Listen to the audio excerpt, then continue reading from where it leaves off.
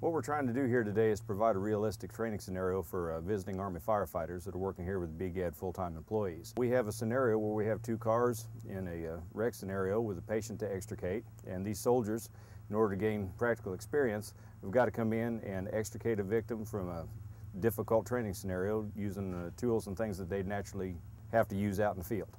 But on a serious note, you gentlemen don't run out car wrecks. Now this vehicle right here, if it's on its top like this, it's like it can still be in motion. It's pretty spilling right now. If it isn't driving, the back tires will probably be still rotating. Okay? So you might have to actually secure the brake pedal or something once you do open that door and bust that lip out.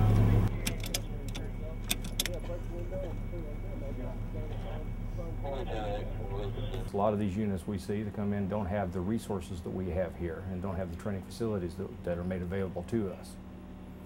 That's the main advantage in coming to here. They're with people that do it for a living all the time.